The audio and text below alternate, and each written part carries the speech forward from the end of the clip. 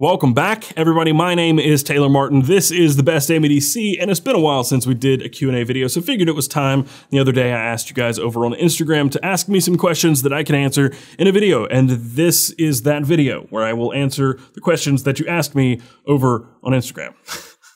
I don't know what I'm doing. I tend to like it when you guys ask me questions that aren't all specifically related to EDC. I hope I got to your question. I mean, there were hundreds of questions asked. I can't get to them all, but I picked the ones that I thought were most interesting. If I didn't get to your question, you can try to ask it in the comments down below or in the Discord server. It's linked down below, but also just discord.gg/EDC. I now have a vanity URL, so you can go there, ask a question in the Discord server, and if I can't get to it specifically, there's a community of people who have a vast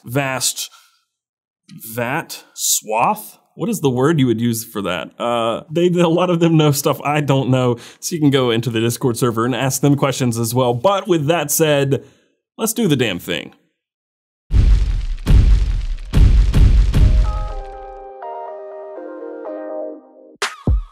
Oh, and before we get started, because you guys are definitely gonna ask me, the knife in my pocket today is the Shirogorov F95 RT. I have it in blue titanium. This is just a sweet, sweet knife with beautiful action. This thing is sweet. And on the wrist, we have the Christopher Ward C65 Trident GMT, which is one of my more recent pickups. I talked about it in my watch collection video. This one gets a ton of wrist time. I just love this watch. And in the glass today is High West American Prairie Bourbon. You can see it over on the barrel back there. This stuff's good, but it's not my favorite whiskey. I just wanted to switch it up today. We'll get to whiskeys here in a bit. Nothing like drinking whiskey at 2 p.m. on a Tuesday. It's Tuesday. It's not Wednesday or Thursday. It's Tuesday. The first question I'm going to answer, because it was asked a million times, is what happened to Whiskey Knife Fight? Is it gone? What happened? When's it coming back? We'll be back tomorrow. We had 2 weeks where we just had some stuff going on. Jeremy had personal stuff, and I had a really bad internet problem for a month, and I hope it's resolved. If not, we'll still be back tomorrow, but we'll be there on whiskeyknifefight.com, 8 p.m. Eastern time. I hope to see you there. The very first question comes from Zach Wisdom 53. He said, what are some other interests other than EDC that are on your radar at the moment? I've always loved fishing. I've always been really bad at it, and now I can never really find the time to go. So I do really enjoy that. And camping, just being outside, outdoors, I love that. I hate when I sit here at a desk all the time. It just kills me. I love just being outside. So that, just outdoors and fishing. But something, I was watching a video, no. I was watching Longmire last night, a TV show. I was watching that, and they were talking about compound bows and stuff. I wouldn't mind buying a compound bow and just getting into archery and just having something I can go do and just zone out and not think about anything else. But if we're talking about stuff I enjoy and have fun doing that I'm not doing work-related stuff on, that would be video games. I play Rocket League almost religiously. I love Rocket League. I've been playing for 5 years. Way more time in that game than I care to admit. And other video games. I enjoy playing video games, always have. Next question comes from Yike_Mung, Mike Young.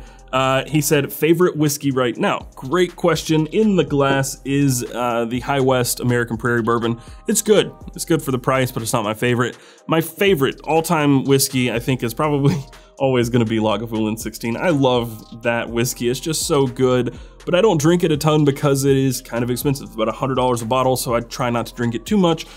My alternative for that is usually Lafroig or Ardbeg 10. So instead, I'll tell you the 3 that I'm drinking the most right now. That would be Woodford Reserve Double Oaked, Old Forester 1920, and Ardbeg 10. Those are the ones that I drink the most right now. Next question comes from Kid8A Kid. He said, are we gonna see more on the AT4? Yeah, definitely more content on the AT4. I'm still not sure what I'm doing with both channels. Like, part of me just wants to pull everything into this channel and just be done with it and just move forward and not have to manage 2 channels, because what you're gonna see here is that as I spend time making videos on the other channel, I can't do 2 videos a week on this channel. I can't do 3 videos a week and the podcast and live stream every so often. Like, it just doesn't all work out that way. So I'm not gonna get into that. I've been debating with myself over that for like a year now. I'm making some more videos on the other channel. I went camping with the family, done some stuff over there. I really enjoy what I'm doing with that. And yeah, you're gonna see more AT4 content. I wanna do kind of an updated truck EDC at some point. Right now, nothing much has changed since I did the first one, but I am gonna do a first aid kit. Like, I'm gonna build one that I think is like what you should have in your truck as a first aid kit. And I think that'll exist on this channel. I don't think it'll go on the other. I think it'll happen on this channel. So you'll see more AT4 related content on both channels until I figure out what is going on. I'm just gonna choose something and move with it and stop thinking about it so much. The watchful wrist, how did you manage to make your YouTube full-time and what pressure does it bring? So I've answered the first part probably a million times now. Basically, the way I did it was by knowing how to do it before I started this channel. I ran another channel, tried to make that channel work for 5 or 6 years, and it never did. But I also, at that same time, worked on other YouTube channels for other companies the entire time. So 7 years of YouTube experience before I actually ended up going out on my own and doing it and making it a full-time thing. So that helped a lot. I knew how to make money off of YouTube, meaning not just from ads playing on the videos. Those don't pay that well. If you relied solely on YouTube ad revenue, it's very, very difficult unless you're getting millions of views per month, which I'm not even doing now. I think right now I'm getting like 600 to 900,000 views per month. So it's very difficult to live solely on YouTube. You have to really monetize in other ways through Patreon, affiliates, sponsors. You really have to just create a safety net so that when things fluctuate, because everything is always in flux, you just have to know how to deal with those fluctuations and try to stabilize it as much as possible. But the second half of this question is what really made me choose this, is what pressure does it bring? Immense pressure. One, I have my entire family riding on the success of this channel. So if 1 month is short, I've got to make that up somehow. But also there's a pressure to constantly be online and accessible and available and in front of people, because if you're not, one, the YouTube algorithm will spit you out and it does not care. Two, people forget very quickly about you if you're not consistent and always in front of their face. So there's that pressure to be always on and always just making something, doing something. And it's exhausting. Creatively, mentally, physically, it's exhausting. And then the other pressure is to always be creative and doing something new and trying to come up with new things and not be the same thing over and over and over and over. I've talked about it recently, how I am sick and tired of making videos at this desk. I am so excited for some of the content I have coming up in the next few months, because it's gonna bring me outside of this office and into new things. And I can't wait to share that with you guys. But for now, you're gonna see a lot more of this desk, and hopefully we will get into the new stuff sooner rather than later, but my guess is that won't be until next year. Little Driver 701 says, who does all of your sharpening? I do. I've never actually had anybody else sharpen one of my knives. I've always sharpened my own. I didn't really learn how to sharpen until probably earlier this year, late last year. I have a KME sharpener that I bought this week that's on the way, but I also mainly use my work sharp. I have 2 different work sharps that I use, the Ken Onion Angle Set and the Ken Onion Edition bench grinder. Next question comes from the Pirate's Cove. When is the best knife under 100 coming? So what he's talking about is, if you missed it in a recent video, I mentioned that I was doing a best knives under $100, and you guys can choose or help choose which knives I include in that video. I'm gonna pick 1 or 2. My buddy Jeremy is picking one, Zach from Blade HQ is picking one, and they're trying to surprise me with their picks. So hopefully we all choose different stuff. But you guys, there's a link, I'll put it in the description of this video too, but in the other video, there's a link to a poll where you can go vote on your best knife or your favorite knife under $100, and I will pick 1, 2, or 3 from the community, and then I'll have my picks, Zach's picks, Jeremy's picks, and your picks all in one video. So think of it more as a communal best knife under $100 list, and I'm just making the video about it so you guys can help choose. Just hit the link in the description down below and enter your vote for the poll. Oh, to answer the question, that video is gonna happen whenever Jeremy and Zach get back to me and I get all the knives in my hands, and then I will purchase some of the other knives that they didn't send to me, and then there will be 2 videos on the whole process. I'll be unveiling which knives you guys selected, which knife I selected, which knife Zach, and which knife Jeremy selected, and I'll show them all in one video. And then about a month later, after I've had extensive time to carry all of them and use them and make notes, I will make the final video. Trust Banana says, is your studio set up in your house? One of your videos mentioned how hot it was. This is actually a studio that I rent. I am not at home. It's about 3 miles from my house, and I really appreciate it being so close, but I also like not having to work from home. I worked from home for 10 years and it got really old. And I got to the point where I couldn't focus on anything, and having a child at home made it very difficult. It was just not working out, so I found a very affordable office to rent, and this is the office. It's just a 600 square foot studio. video. Spoiler alert, I'm gonna be moving to a new space soon. There may be another question about it. If there is, I'll go into more detail. If not, you'll just have to wait. Next question comes from Jling90. He says, what is one thing you carry or have carried that you don't really need? One thing I carry pretty often, I don't have it, it's on my desk because I was fidgeting with it, is a Zippo. I don't really light things often. Sometimes I'll light a candle, sometimes I've got incense or something. I don't use that Zippo to light a cigar or anything if I'm smoking one, because it's an arc lighter or a plasma lighter, and those are not great for cigars. So it's more of like a fidget thing, and I don't use it very often. It's just cool to have sometimes. And sometimes I carry coins, but not very often. But most things I carry, I've reduced my carry significantly, and most things I do have with me I use. Stiker 2008 says, what do you think about motorcycles? Do you have one? Yes, I still technically have one. I got sort of a street bike as a graduation present from my dad when I graduated high school. He got me, I guess it was a 2007 or 2008 Ninja 250, so very small, very lightweight street bike, and I wrecked it 2 days later. I flipped it end over end doing 70 miles an hour, and yeah, that was a good wake-up call right after I got the motorcycle. We fixed it, got back out on the road, and I had fun with it for a long time. And then when I was living in Pennsylvania, I had to move it, and I was putting it into a U-Haul, and we couldn't push it up the ramp. It was just too steep and too heavy. So I backed up, let it run for a little bit, and tried to drive it into the truck, which I've done many, many times, but the ramp on this U-Haul was very long and steep, and the engine cut when I got one wheel inside. Reached up, grabbed a handle to try to keep the bike from falling off the top of the ramp, and I ended up tearing my AC joint, and that was when I hung it up. I decided I've been hurt too many times on this thing, and now that I've got a family, I couldn't imagine riding one. I don't know. I enjoyed it, I love it, I miss it, but yeah, it's not something I'm ever gonna ride again, I don't think. I don't even have my motorcycle license. I just had a permit for 3 years. The world was going to shit and your apocalypse gear bag was full. What knife are you taking? Pretty sure if I had one knife to take with me for the apocalypse, it would be the BMKT Father Hunter. That knife is an absolute tank. It is the knife that Brendan from BMKT made for me. Especially, I'm gonna do a video on it pretty soon, but it's just a camp knife that he made me, and it is badass. It's big, it is just a brute of a knife, and I can't wait to show you guys more about BMKT. But yeah, that's the knife I would probably grab. Similar question, one girl, two pockets. It's so funny. Okay, she said, what's the one knife that started it for you? The first knife I ever got was actually a Barlow brand slip joint that my dad let me choose. I was like 6 years old, and I always had a knife in my pocket, always. But the one knife that really did it for me, that I think really sparked the interest in everyday carry for me, talked about it before, and I think I answered that question incorrectly before. I mentioned the Gerber 06 Fast, which is the assisted version of the 06 Auto, a little more budget friendly, like $50, but I don't think that's accurate. I think it's actually a Kershaw knife. I have it, hold on.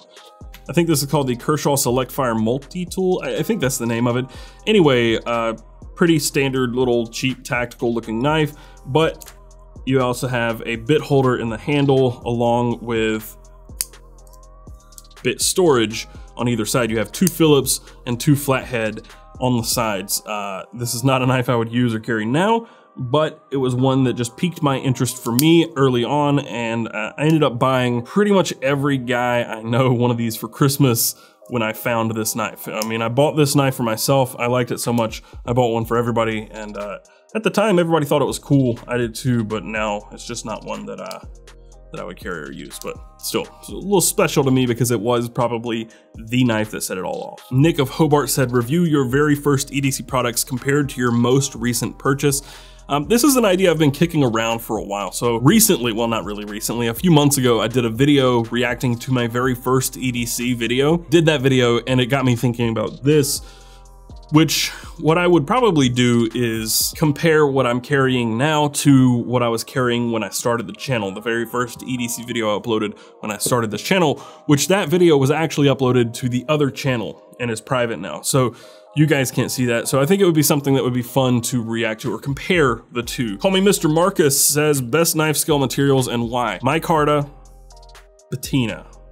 That's all you need to know. A man in iPhone said, as a young father, what's something you would recommend all new fathers consider EDCing? A handkerchief. I wouldn't necessarily recommend the one I carry, which is a Mighty Hanks. I actually have these coming out soon. What I have in my pocket is a Topo Mighty Hank, which was a collaboration between myself and Mighty Hanks with Carry Commission. So we did a little run of these. These are great. I love these. I've always got one of these in my pocket because it's microfiber on one side and they're just cotton on the other. I wouldn't necessarily recommend one of these as a new father. What I carried for the longest time when Eleanor was born was, it was called a North by North, but it was merino wool. And I used it to wipe up spit up. I used it to wipe her face. I used it as a blanket for her one time because it was so big of a handkerchief that she could actually use it as a blanket. Hang on, I'll show you. I believe this is a 2 foot by 2 foot handkerchief. It may be 18 by 18, but I think it's 24 by 24. This is a very large handkerchief, but it packs away fairly small. It's kind of big in the pocket. It's more of like a winter carry for me, throw it in a coat pocket. But this thing is great. It's warm, you can use it around your neck. And I used this as a blanket for Eleanor when she was a baby several times because it was big enough to use as a blanket for her and it's warm. It keeps you warm, it's merino wool. So it's like a neck buff, but you can do more with it. So I would recommend something like this. Maybe not this one exactly, whatever you can find, but a handkerchief that can double as maybe a blanket or something for wiping is great. Probably the best thing to add to your carry as a dad. Another question regarding fatherhood. As happy as can be said, how much more prepared do you feel for your second child compared to your first? I don't feel nearly as nervous. The last time I was really nervous heading up to delivery and all of that. I was very nervous. I was a bundle of nerves. This time, the biggest thing I'm nervous about is taking like 2 or 3 weeks off like I did last time.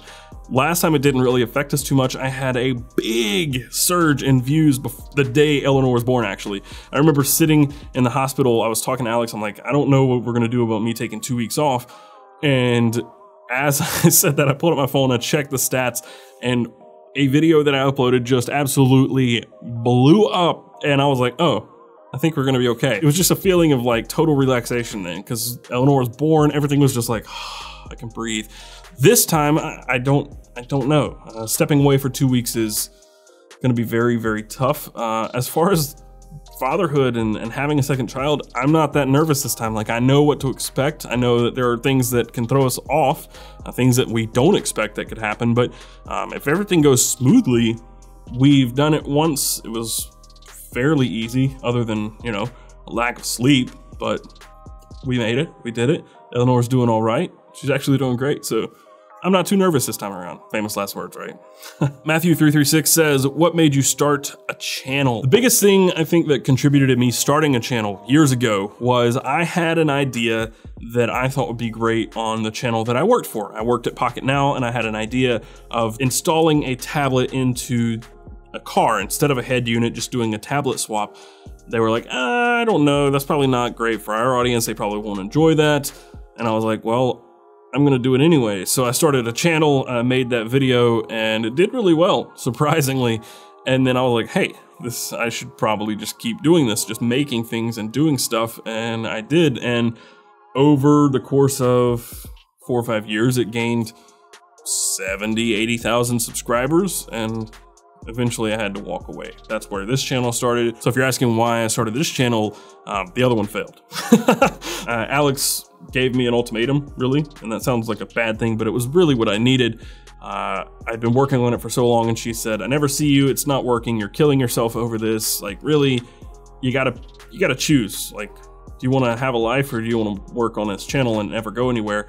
And I begged her for 1 month and started this channel from scratch, and it worked. I mean, it clicked right off the bat. So yeah, that one was more out of necessity. The other one was just out of chance. Like, I did something that I thought was cool, other people thought it was cool, and then it just snowballed. But yeah, that's the short version of it. Hayden Stapleton says, the AT4 is my dream truck. How do you like it after a few months of ownership? Gonna be completely honest, I love the truck. I absolutely loved it to death. I thought that I would miss my Tacoma because it was a straight drive. I don't really miss the Tacoma. After having more power, more torque, more space, more of everything, I don't miss the Tacoma. The only thing I really miss about the Tacoma is that really what I wanted was like an overland rig. I bought the one freaking truck on the market that is like the worst case scenario for building an overland rig, and I got rid of what was probably the best truck on the market for an overland rig. So now I'm kind of stuck. Can't really do many mods to the truck because there's not much to do with it. I made a bad decision as far as which version of that truck I should have gotten. I should not have gotten the Carbon Pro Edition, and here I am. So yeah, it doesn't make me like the truck less at all. I'm just kicking myself for getting the wrong version of the truck, because if I had gotten the right one with the right bed, I would have a bed rack on it and a tent, and I would be doing more content on it. But right now my hands are tied because I can't really do anything. And I've talked to a bunch of manufacturers and they're like, we can't really do anything either. It's a structural problem. So there is hope. There's one company that said, we think we can do it. Problem is their solution is like $7,000 to $8,000 and has a 2-year wait time. So there's that. As sharp as I can see says, what's your favorite YouTuber to watch? Right now, I have to say Whistlin' Diesel. I recently found him through Demolition Ranch. He did a video with Matt on Off the Ranch, technically. And I don't know, it's kind of like a train wreck. You can't look away, and you're just like, how is he buying a $100,000 truck and just destroying it on purpose? I don't know, I enjoy it. I've been just eating it up lately, and yeah, I kind of respect his approach, which is making fun of people who are like, what's up guys? Like, he always makes fun of that and telling people to subscribe and all of that. I don't know. I think there's stuff to be learned from, I think his name is Cody. There's stuff to be learned from that guy, but also, I mean, he's just kind of having fun. And granted, I think there's only so much of that I could watch of just beautiful things being destroyed. But at the same time, I mean, there's entertainment value there, and I'm enjoying it for now. Given PNW, or Given Pacific Northwest says, how has COVID affected your work? Greatly. So I had plans to travel this year.